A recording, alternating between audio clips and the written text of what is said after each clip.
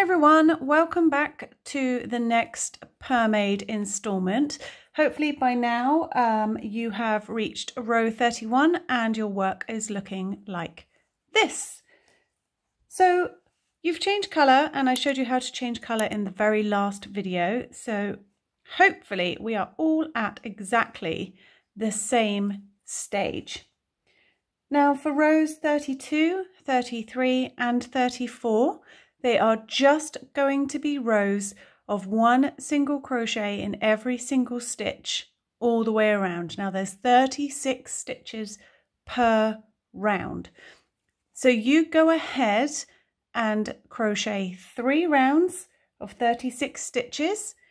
I'm going to go ahead and do the same, and I will meet you back here in just a moment to begin the short row shaping.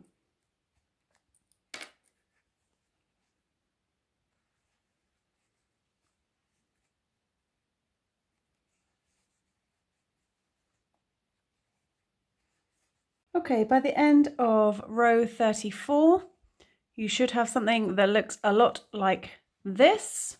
So we've got the flat section of the Purmaid's back, so she can lie, and you've got this curved tummy.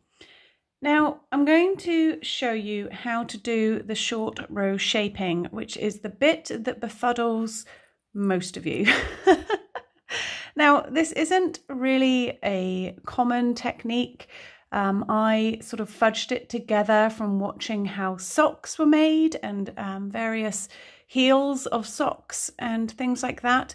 So it's understandable that it trips quite a lot of people up because it's quite difficult to get your head around, particularly when just reading. So I am going to do my best to show you how you do the short row shaping rows. So if you want to have a stitch marker handy, that's probably quite a good idea. So the short row shaping is basically working back and forth in rows. Now the chain 1 does not count as a stitch, and for each row you're going to be adding 2 more stitches.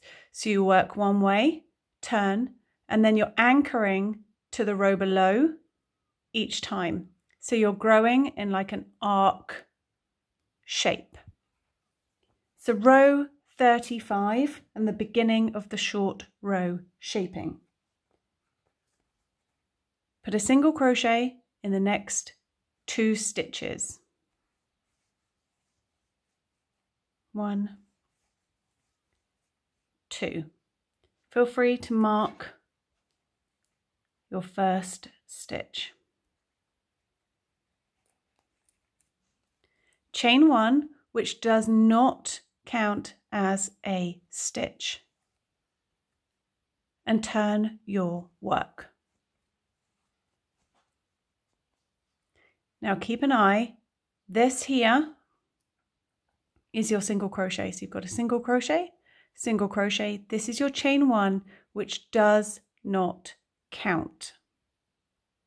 So row 36, you're going to put your first single crochet in this stitch here. So if you're unsure, pull it slightly and you can see here, this is the stitch that you just worked into. This one here is the free one. So you can see there's nothing, that's your single crochet. This is the next available stitch. So you're sort of working backwards, and you're going to put your hook into that stitch behind you and put a single crochet. So this here is the single crochet. Now that's a bit tricky to work into later, but you'll get there. So that is your first single crochet. Then you've sort of covered up your chain 1 already. So by marking this stitch here,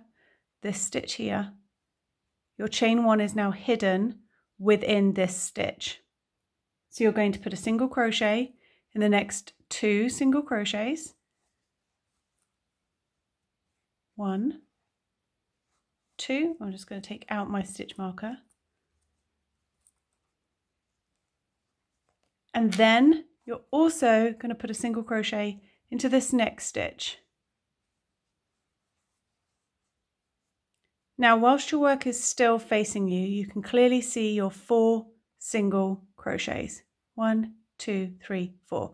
If you want to mark this one here so you don't lose it, that's not a bad idea, but you don't have to. It'll be up to you. You'll start to see your stitches. But if I mark this one, it might be easier for you guys to see when I return. So that is the end of row 36. Chain 1,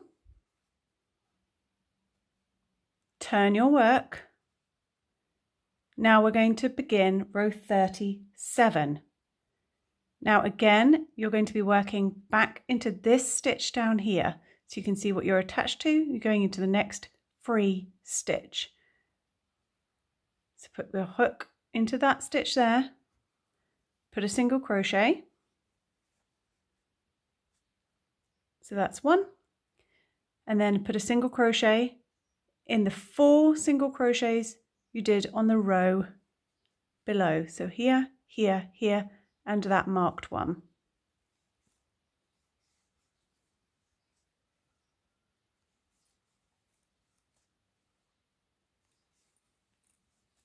Just going to take my stitch marker out of that marked one.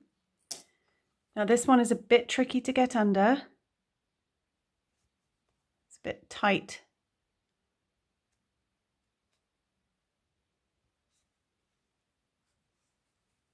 And then you put a single crochet in the next free single crochet here.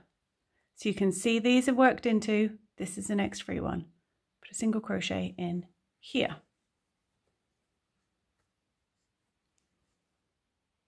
So you now have 6 single crochets. 1, 2, 3, 4, 5, 6. This 6th one is hiding down here. Chain 1, turn, row 38, same again, working into this stitch here, single crochet,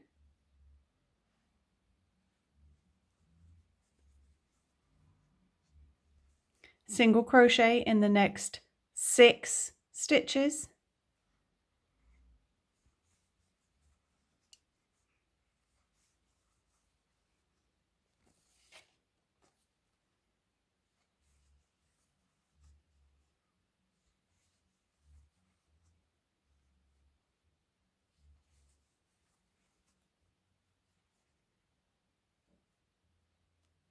sixth one is always a bit of a nightmare to get into.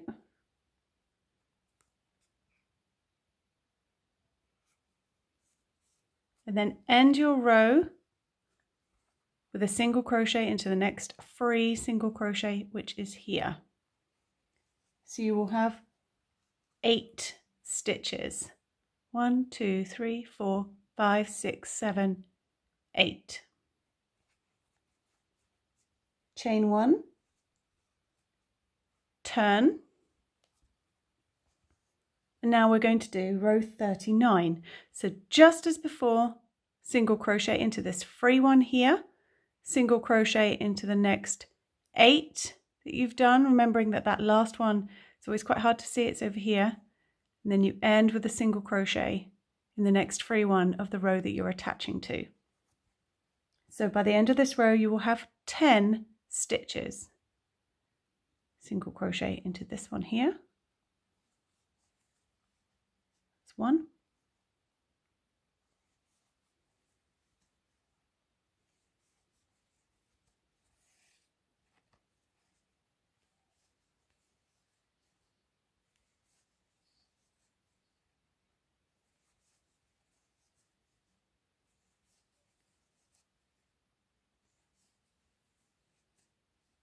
Don't forget this one here. This is the one that people often miss because it is the tightest to get into. Oh.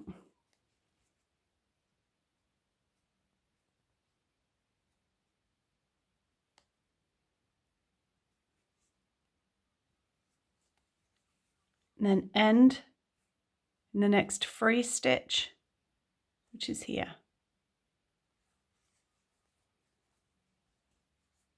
So you can see you're getting this sort of arc, almost like a heel turning on a sock.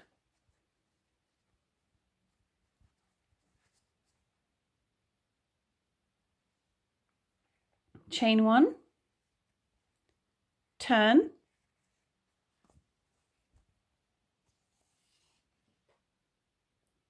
row 40, just like before, single crochet into this free one here, into all these stitches, the next 10 that you've created down here, and then end with a single crochet into the next free stitch here. So at the end of this row you will have 12 stitches.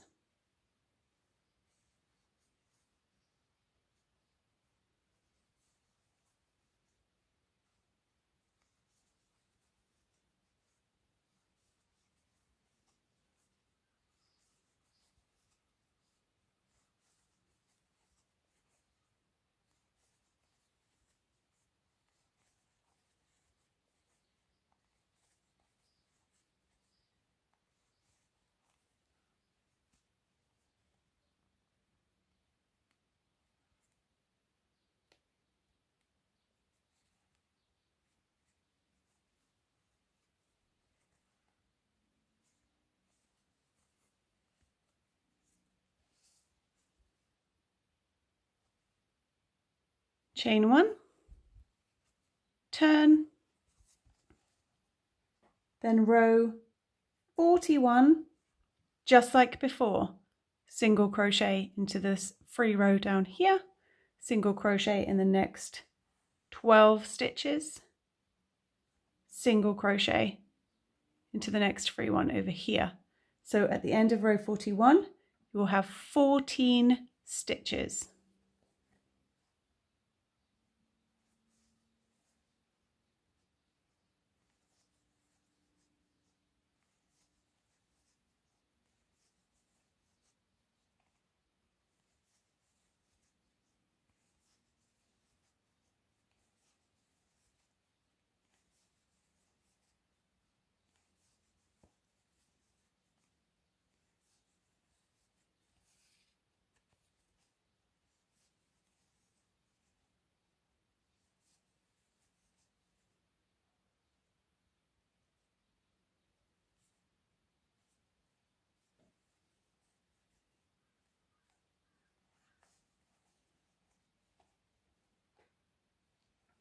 Chain 1, turn,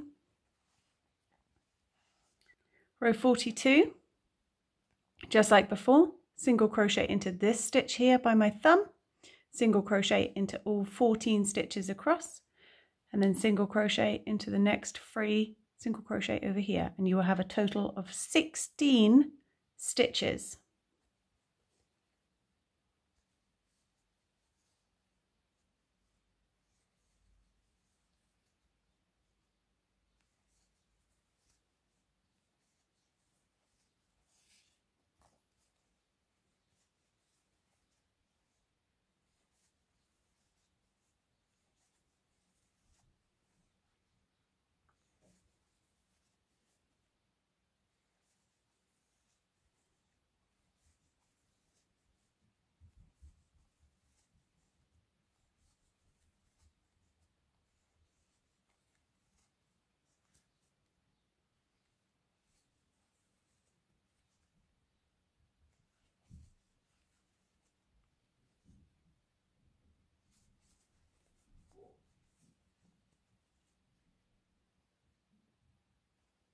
Chain 1, turn, row 43, just like before, single crochet into this free one here, single crochet into all the stitches that you have just done, and single crochet into this free stitch over here. No, it's not focusing. Here. And by the end of row 43 you will have 18 stitches.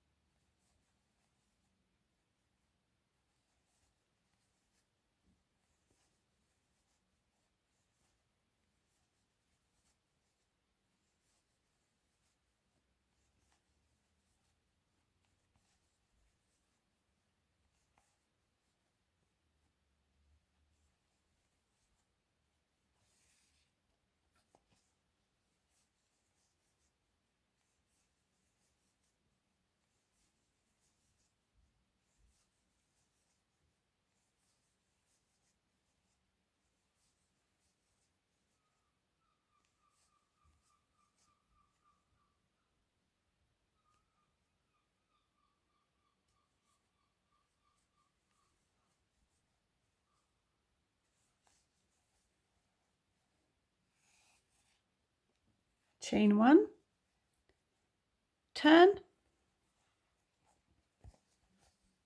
So your work is now starting to look like this, and from the side like this. Row 44, just as you've been doing, single crochet in this stitch here, single crochet in all the stitches across, and end with a single crochet. It's becoming more clear now. This is my pink one here into this orange one here, and by the end of this row you will have 20 stitches.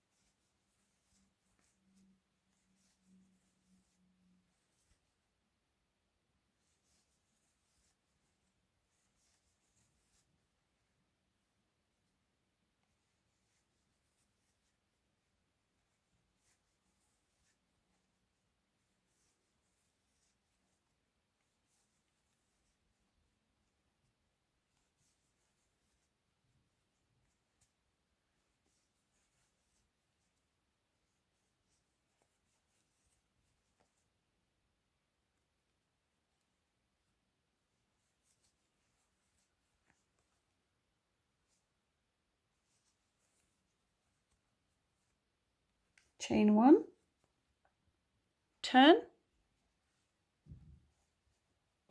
Row 45, just like before, single crochet into this orange stitch here, single crochet into all the stitches of the curve, ending with a single crochet in the next free stitch, and at the end of this row you will have 22 stitches.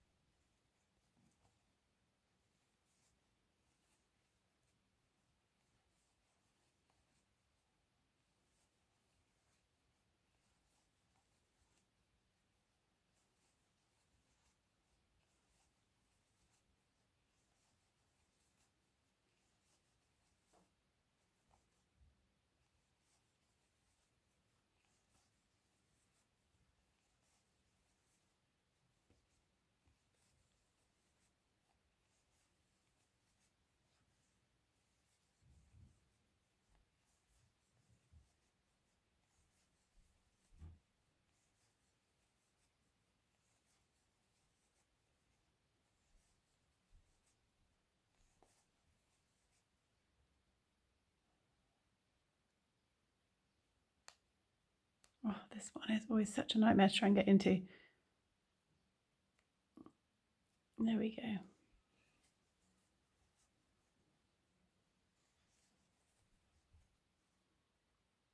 Chain 1, turn. Now row 46, just like before, single crochet into this free stitch, single crochet in the next 22 single crochets, and then single crochet into this free stitch here, which will give you 24 stitches, but then we're going to end with a slip stitch into the next stitch. So I'll do it with you.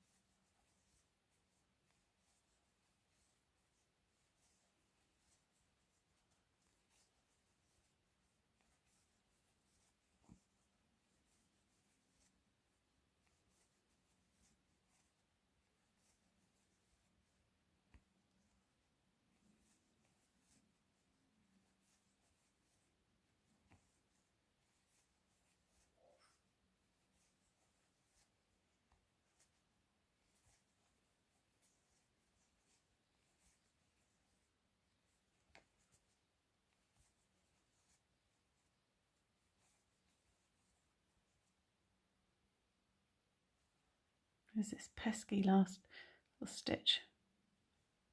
Hopefully the camera is focusing on it. So I'm putting my 24th stitch into this single crochet here, and then I'm going to slip stitch into the next. So slip stitch is literally just yarn over, pull through the stitch and pull through the loop on your hook.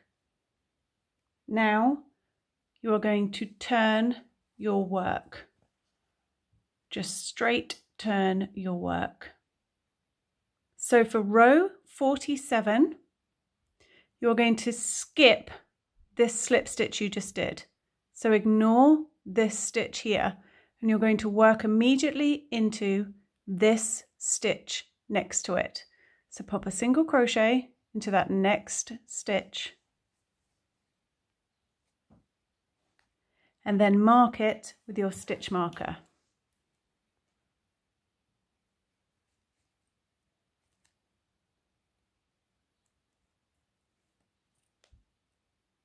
Then you're going to single crochet into every stitch around. So all the stitches you have done for your short row shaping, including this little one here, don't forget that one. And then you're going to work immediately into this next free stitch all the way around. Keep crocheting, and then you're going to end with your last stitch in the same stitch as your slip stitch here, and you'll have 36 stitches. I'll do it with you. So I have 1,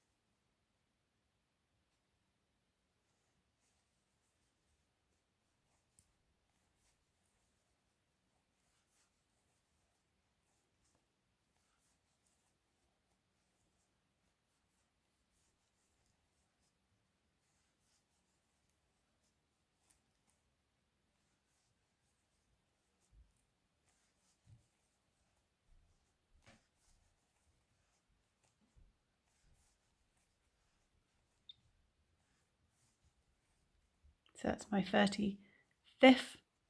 35th stitch, and your final stitch, stitch 36, goes into the same stitch that you slip stitched in. So that is stitch number 36. So I've marked the very first stitch of this round. It's quite tricky to see, it's kind of hidden in there, which is why these stitch markers are so handy. So it's this little stitch here. And that is the end of the short row shaping and the bit that befuddles quite a lot of you. So I'm going to leave this video because it is getting quite long, but I want to be able to show you as you crochet around together. I'm going to leave this as a standalone video, and then for row 48 onwards, that will be in my next video. So I hope this has cleared up the short row shaping, and your Purmaid should have a big old booty that looks like this.